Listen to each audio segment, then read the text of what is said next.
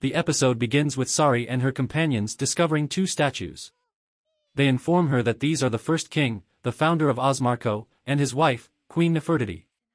The endless power struggles for the throne had exhausted the monster race, so they unified under this great hero and his queen, who carried a sword to protect his back. Sari recognizes them from the history books she has read and realizes that this era was the best in the kingdom. However, she was unaware of the existence of these statues in the palace, as access to this area is strictly limited to royal birthdays, coronations, and major consecration events, commemorating the founding of Osmarco. Not only the royal members and nobles from the subordinate states attend, but even the common people of Osmarco gather in the palace for a grand celebration. Sari then asks about the king, as she hasn't seen him all day. They inform her that he is preparing his extravagant attire for the grand consecration ceremony. Usually, the kings wear the attire of the first king, and one day she will also wear the attire of the first queen. Upon hearing this, Sari rushes to the king's chamber to see him. Her companions try to stop her, as it is forbidden to approach the king while he dresses, and he would be angry if she spies on him. However, Sari refuses to wait because she wants to see him while he prepares for the ceremony. She enters the king's chamber while he is dressed in his luxurious attire for the grand consecration ceremony, looking incredibly elegant like a true hero. Sari is greatly impressed by his elegance and happily compliments him, which angers the king. He orders everyone except Sari to leave the room, and they all exit, leaving only Sari and the king alone. The king remains shy and moves his tail as a sign of embarrassment. Sari joyfully tells him how wonderful he looks. As they converse, they hear the sound of strong winds. The winds are becoming stronger, and the storm-ridden atmosphere outside will eventually push the infected air from the world. The king believes that tonight will be an inspiring night, as he loses his monstrous form and powers. He appears in human form, which is his limit in this human form. If anyone sees him like this, it will create many problems, and no one will recognize him as the king of monsters. Sari approaches him to reassure him, bringing the bread that her mother, Amet, made for him. She wanted him to share it with her as they have a long night ahead. However, the king is filled with fear because he cannot survive here without his strength as the king of monsters. In this fragile and weakened human form, he can do nothing but hold his breath in the darkness. But Sari is confident that the monsters will accept him in this form, just as they accepted her in her human form. He doesn't have to hide again. Therefore, he must cultivate faith and patience. He asked her to hold his hands because he believed they were not normal, as they had been cold and trembling the night before the previous great consecration. She explained to him that it happened because he was anxious about appearing at the consecration ceremony, but it didn't happen during the previous great consecration alone. He had always been plagued by this feeling before facing his people, fully aware of their scrutinizing gazes. He feared that someone would see him in his true form as an empty, unqualified king, devoid of everything, but now he had her by his side. His fingers no longer grew cold or trembled, and even if she wasn't with him tomorrow, he could still feel her presence in his heart. He was always under her protection. The next day, the bells of consecration rang, and the king and Sari woke up in their human forms. He was shocked and didn't know what to do. Then people started gathering in the palace, witnessing the rare sight of a blue sky for the first time. Sari informed the king that he wouldn't be able to return to his monstrous form because the contaminated air had been dispelled the previous night. This was the only thought she could entertain, as they were afraid of him remaining in his human form permanently.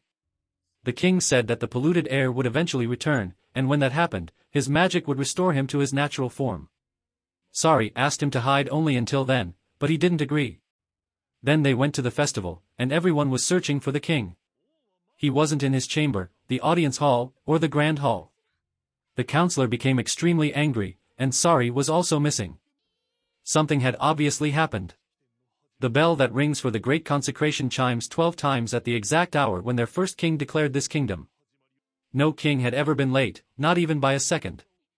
They couldn't allow this to be the first time since many of the subjects were already eagerly awaiting the arrival of their majesty. The counselor ordered his men to search for the king everywhere in the palace, but they did everything they could, yet found no trace of him. Suddenly, Seth appeared and asked them to search underground in the inner altar room, a place usually forbidden. It was the best place for contemplation before an immensely important ceremony. Perhaps the king had simply lost track of time there.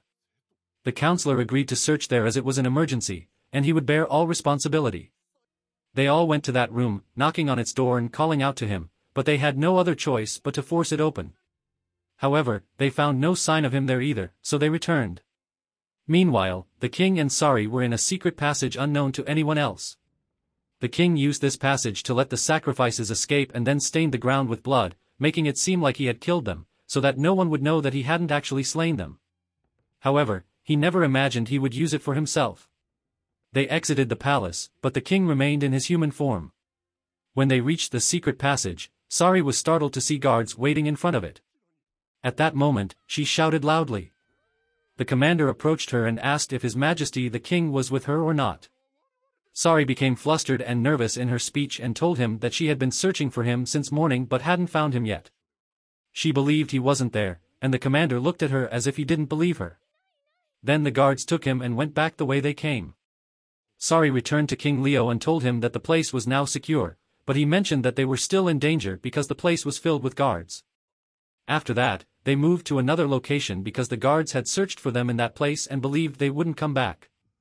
The king was very exhausted and lost control of his nerves. He fainted and fell onto Sari.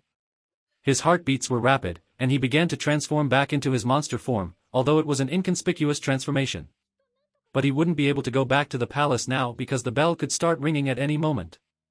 If he could regain his monster form again, he wouldn't have enough time to put on his royal attire since the bell only rings 12 times. At that moment, Sari told him that it was not impossible, and they needed to find a way for the king to transform quickly. The king was unable to do anything, his fear evident in his eyes, and he appeared confused and tense. Sari took the king's hand and told him that he was a great king, not because of his strength, his magnificent armor, or a golden crown, but because he loved his people and wanted to protect them in any way he could. He didn't want to harm or kill anyone, he wished for the well-being, safety, and peace of all. The king was deeply moved by her words, but at that moment, he turned around because he heard someone approaching. Sari quickly tried to delay them from entering the room, hoping that the king could transform back into his monster form. She opened the door and found a person in authority with some guards behind him. This authority figure was surprised because it was the first time he met the girl Sari face to face. Sari asked him who he was, and the person introduced himself as Seth, a judge and the first member of the Constitutional Court. Sari was amazed that a judge had come to this place since everyone in the palace was searching for the king. Seth informed her that he had returned to this room because he felt a magical presence there. He possessed a sixth sense. Sari told him that the king wanted to concentrate before the ceremony so he could address the people. Therefore, they needed to leave the place now. But Seth didn't believe Sari's words entirely and expressed his concern for the king's well-being, suggesting that he should check on him personally. Seth approached Sari closer and told her to open the door immediately, warning that he would use force if necessary. But Sari told him that she would never open the door. At that moment, Seth gestured to the guards to open the door with force, as he didn't want to handle a woman who could potentially become the future queen with roughness or cold treatment. However, due to the urgency of the situation, he had to take drastic measures. The guards approached Sari and tried to grab her, but she bit one of the guards' hands and quickly went to the door to prevent them from opening it. Just as they were about to open the door, the king appeared in his monster form with his full power, his red eyes illuminating the entire place. At that moment, Sari was overjoyed because the king could now transform back and resume his duties. Seth approached him, acknowledging that he had anticipated the king's presence in that place but wondered what he had been doing all that time. Just then, the bell for the ceremony rang. The king replied in an extraordinary manner, stating that he didn't need to wear his new robe or golden crown, as he was a king regardless of his appearance. His rule was not defined by clothing, but by his words and actions. Now we shift to the outside, where everyone is waiting for the majestic king. The bell was ringing again, and people wondered why the king hadn't appeared yet. They were anxious, eagerly anticipating his arrival. On the other hand, we see the advisor, who is extremely nervous because the king still hadn't arrived. He instructed his servants to stop the bell and cancel the ceremony. However, at that moment, the king finally arrived in a divine aircraft, capturing everyone's attention and filling their hearts with delight. It was the great and magnificent King Leo. The king stands before the large crowd, and everyone is in awe. However, to their surprise, he is not wearing his luxurious attire. The people wonder why he has deviated from the revered traditions of this grand occasion, and they ponder among themselves the reason behind his appearance. Suddenly, the king shouts loudly and begins his magnificent speech. Today, we bid farewell to the shield of our founding king, not because we diminish the respect for our traditions. This kingdom is the legacy of our first king, and it is my duty to defend and strengthen it. However, I cannot accomplish that by merely following in the footsteps of my ancestors. Strict adherence to the past will leave nothing but a relic, and it will make us narrow-minded, clinging to tribalism. There must be an intention for permanent change. That is the true meaning of honoring traditions. Unless we change, unless we progress, we will be unable to carve a path forward. The king points with his hand and says, "Follow me. I will clear the thorns and build a path for you to walk. It will lead us to the future we should strive for." With this, the king concludes his magnificent speech. The entire crowd cheers with love and great joy. Sarai, deeply moved by the king's majesty, congratulates her servant on this beautiful speech and wishes she could be by the king's side. Afterward, we see the king's advisor congratulating him on the astounding speech. However, he wonders why the king did not inform them about these bold plans beforehand.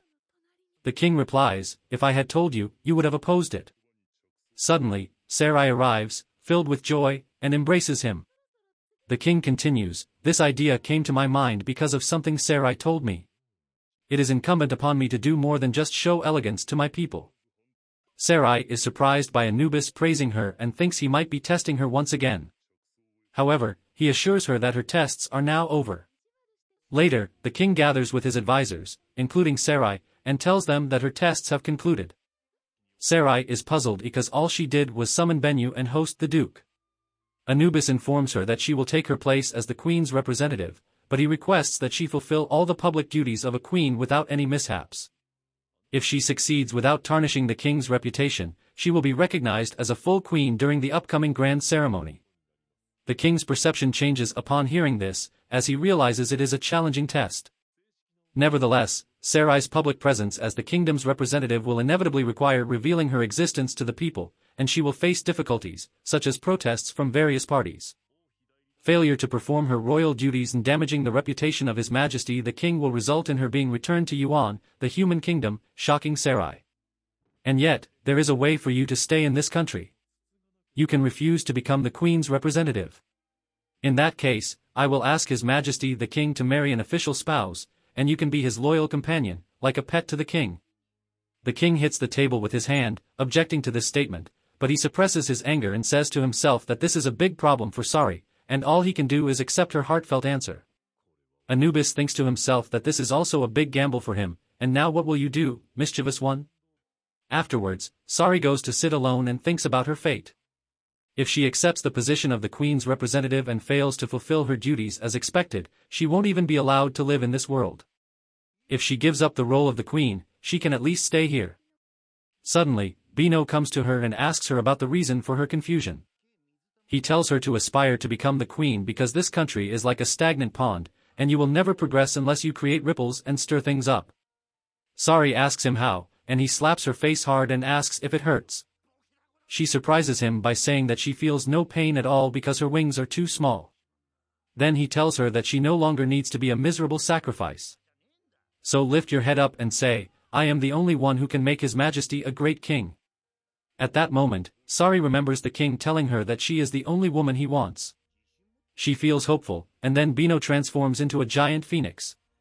We see the king walking with his advisor and being surprised by Sarai and her phoenix. Suddenly, Sarai jumps down and says that the king wants only her, and she embraces His Majesty the king. Anubis is astonished and angered by this. Sarai tells the king that she will do it and become the best queen's representative she can be, so she asks him to have faith in her and let her stay with him. The king tells her that he was waiting for this answer, as her previous tests were for her alone, and all he could do was clamp his teeth and observe. The king shares the responsibility with his chosen wife, whether she is a representative or not. This is also a test for him, and he will always be with her. Sarai informs him that from now on, they will share the same burden. And thus, the 10th episode ends. Stay tuned for the next episode with exciting events. Don't forget to subscribe to the channel and activate the notification bell to receive all the latest updates.